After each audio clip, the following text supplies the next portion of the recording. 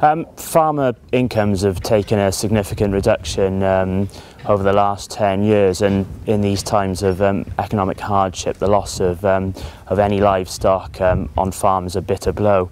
But young stock represent the future of many farming businesses, so ensuring that calves make it through to heifers and then through to cows is extremely important, whether that be for the dairy industry or the beef industry. BOCM Pauls has quite considerable expertise in rearing calves and have been involved in rearing many thousands of calves over the last few years. And as a company, we feel it's very important to ensure that farmers are able to take livestock through from calves, say through to cows. We feel that calf health and nutrition is especially important, and this is, maintaining calf growth rates, taking the calf through to a heifer and then to a cow.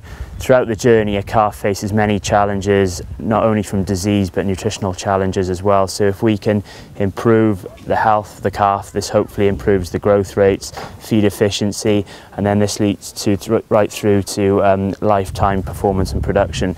Like I said, not only in the beef herd but in the dairy herd as well.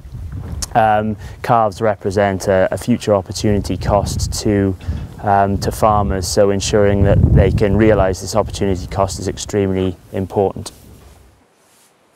To ensure that we're keeping pace with developments, BOCM Pauls are putting in place a comprehensive training programme for all our sales and technical staff to ensure that we're passing on the best practice advice to our customers and also our prospects.